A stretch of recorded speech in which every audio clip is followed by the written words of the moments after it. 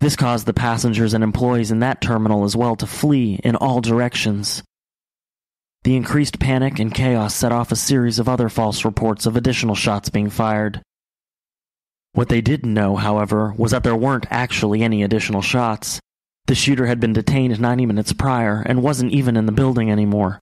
This triggered countless hours of unnecessary lockdowns. Security footage from that day showed panicked customers knocking over signs, dropping luggage, and running through random doors looking for a way to escape. All passengers that were inside the airport were eventually evacuated, and another 10,000 passengers were taken to the nearby Port Everglades, which also became the Command and Reunification Center. This seemed to be the most logical place to set up the Reunification Center, as it was less than 1 mile away. It took several hours to secure buses to move all the stranded passengers. All incoming planes were rerouted to other locations, while some passengers waited on airplanes that were already on the tarmac for almost 7 hours. The police and everybody's really trying to work on securing the terminals. An additional 36 people were injured in the chaos while attempting to flee the airport, and 5 people would tragically lose their life that day. Many of the injuries included sprains, bruises, and broken bones. After Brandon was taken into custody, he was placed under arrest and taken to an interrogation room. He was willing to talk, and investigators wanted answers. Brandon confirmed to the police that he did go to the airport that day specifically to carry out the attack. The attack was not spontaneous, and had been methodically planned out down to the last detail. The only thing that was not planned out were his victims. Those were chosen at random. When asked, Brandon wasn't sure why he chose the Fort Lauderdale Hollywood Airport. He was exhibiting erratic logic, and a lot of his answers didn't make sense. Special Agent George Pirro, who was in charge of the FBI Miami field office, was the agent who interrogated Brandon. Special Agent Pirro is well known for his interrogation of Saddam Hussein, the former leader and dictator of Iraq. Agent Pirro was a seasoned interrogator, having months to question Hussein. In fact, he was Hussein's only interrogator and was fluent in both Arabic and Assyrian. Agent Pirro had been an agent since 1999 and moved to California from Lebanon as a teenager. His first order of business was to determine if Brandon was mentally ill or if he was faking. Meanwhile, many of the passengers spent all afternoon at the airport before they were allowed to leave. Some were there for many, many hours. They were complaining of fatigue and hunger, complaining that the restaurants weren't equipped to feed that many people. One man had a laptop in his backpack where a bullet had hit the backpack, and in turn ricocheted off the computer, saving his life. The man later found the spent shell casing in the side pocket of his backpack. A man called out,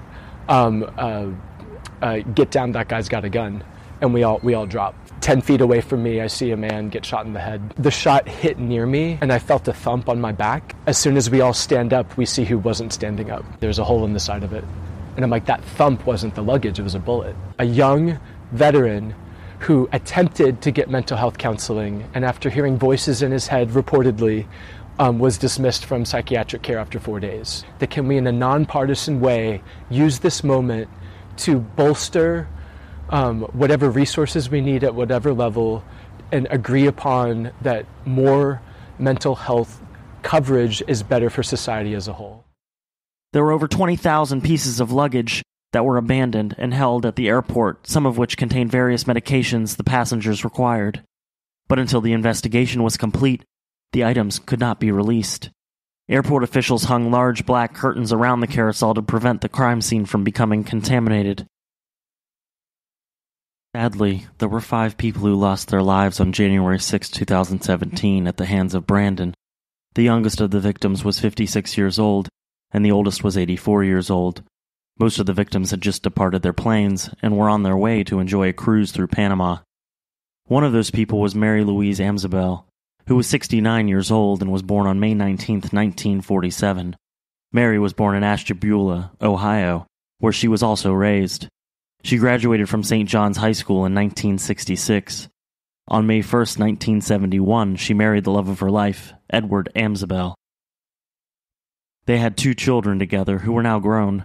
In the year 1988, Ed and Mary decided to move to Dover, Delaware. Mary worked in the Smyrna school district for 20 years as a one-on-one special education teacher's aide.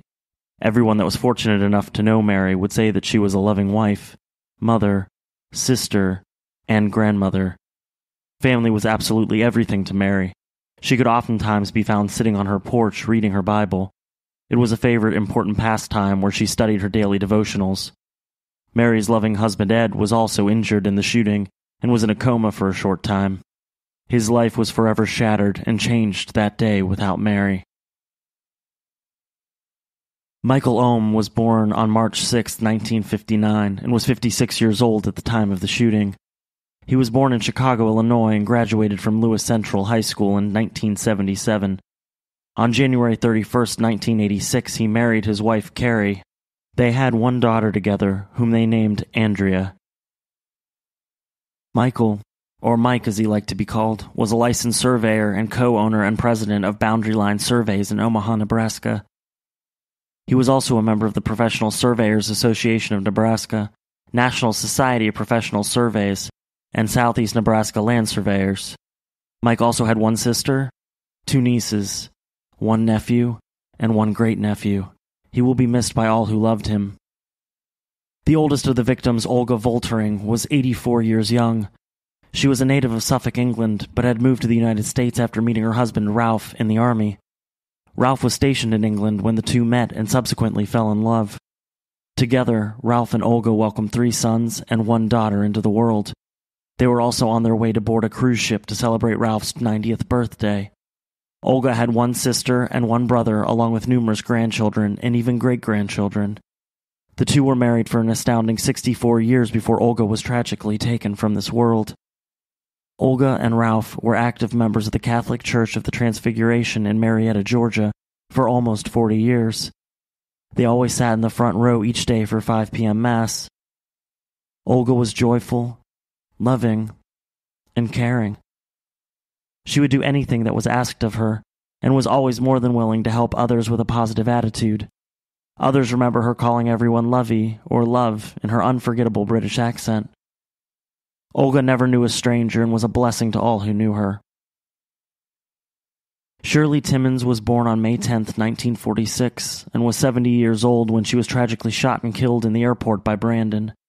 Shirley was from Senecaville, Ohio, which is located about 90 miles east of Columbus, Ohio. She is survived by her husband Steve and 3 daughters. Steve and Shirley met in the 8th grade and had been married for 51 years. While in high school, Shirley was a cheerleader and the homecoming queen. Some of her favorite pastimes were spending time with her 8 grandchildren, going to football games, and all of the holiday traditions her family shared. Steve was critically injured in the attack after being shot in the head and had to undergo emergency surgery. Terry Andres was born on January 20, 1945 in Millville, New Jersey, and was 62 years old. In 1972, Terry graduated from Millville High School, and at 19 years old, he decided to move to Virginia Beach, Virginia.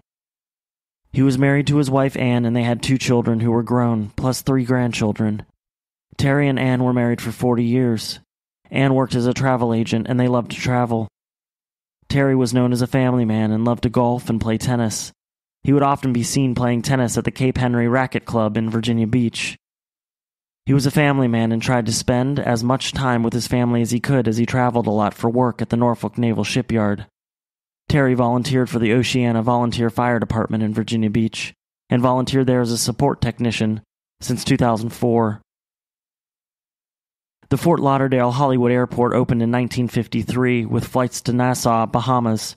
The airport is one of 3 airports that serve the Miami metropolitan area.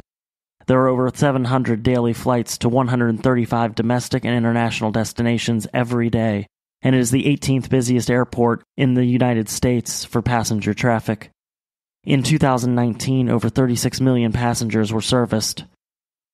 There were 4 terminals with 25 different airlines and 4 different cargo airlines.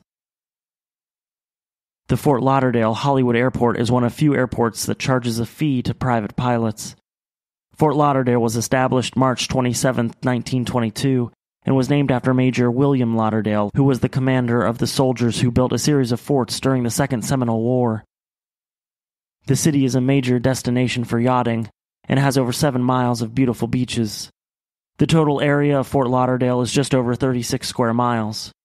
In addition to the beaches, Fort Lauderdale is known for its canals and waterways, and is home to the Fort Lauderdale Swap Shop, which is a large indoor-outdoor flea market.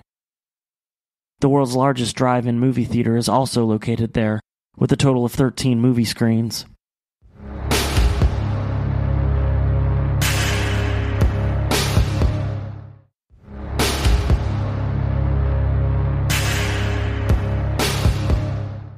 Brandon was born on March 16, 1990, making him 26 years old at the time of the shooting. He was born in New Jersey and had moved to Puerto Rico when he was 2 years old.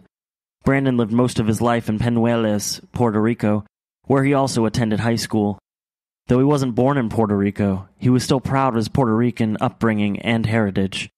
On December 14, 2007, he joined the Puerto Rico National Guard, and from April 23, 2010 to February 19, 2011, he served in the Iraq War as a combat engineer. After coming back from war, his family noticed a severe difference in Brandon's behavior. At first, they thought he was suffering from PTSD. He started becoming increasingly violent, and his anger was getting out of control. His aunt described Brandon as being disturbed by the violence he saw in Iraq. He described to her how he would see children and women being killed, and how he was having visions of these scenes that he saw while serving in Iraq. Not only did Brandon see extreme violence while in Iraq, he also saw a bomb explode near 2 of his friends who ultimately passed away from the explosion. After coming home from the military, he cut off almost all communication with his family.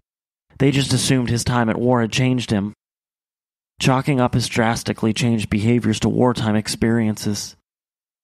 In 2012, Brandon moved to Alaska with his brother in hopes of a new start. From November 21, 2014 through August 2016, Brandon served in the Alaska Army National Guard and received a general discharge for unsatisfactory performance. While in the military, his highest rank was Private First Class, and he received 10 various awards while in the military. Yet, no one offered him mental health services. The Army just washed their hands of him, never looking into getting him a proper diagnosis for the erratic behavior that led to his unsatisfactory discharge. If they had, maybe things could have been different. While living in Alaska, his anger and violence only grew. In January of 2016, he was arrested for assaulting his girlfriend. According to the police report from the incident, he yelled at her, broke down a door, and assaulted her by choking her. When police arrived at the scene, the door was smashed off the frame. While out on bond, he violated his bond conditions. He was in violation because he was found back at his girlfriend's house after he was told that part of his bond was to stay away from her. He received a deferred prosecution, which meant that he was ordered to serve a term of probation, and if he successfully completed his probation, the charge would be suppressed from his public record. In November 2016, Brandon went to the FBI office located in Anchorage, Alaska. While there, he said that the government was controlling his mind. Brandon also indicated that the government was forcing him to watch videos posted online by terrorists, and that he was being forced to join a terrorist group by the CIA. He was experiencing paranoid thoughts and grandiose lines of thinking. He was also hearing voices that were telling him to commit various acts of violence. Brandon was exhibiting classic signs of schizophrenia, yet until that time, he remained undiagnosed and unmedicated. It is nearly impossible in the U.S. to force someone to undergo mental health services. Authorities will only intervene when an individual exhibits signs that would indicate he intended to cause harm to himself or others. Brandon also stated that he had been in contact with different individuals on the dark web and that they were planning various attacks.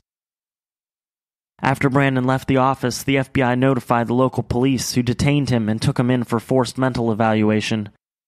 Brandon was evaluated for 4 days and, shockingly, released from the hospital without medication or a follow-up plan. Afterwards, his electronics were inspected and no evidence was found that he had been on the dark web or had been watching any such videos. The agents at the FBI office stated that he was a walk-in complaint, which is something that happens every day. After that encounter, Brandon's handgun was taken from him by police. However, after 29 days, it was inexplicably returned to him without restrictions. In fact, it was returned in part because he had never been convicted of a serious crime, involuntarily committed to a mental institution, or found to be mentally defective by adjudication. When the local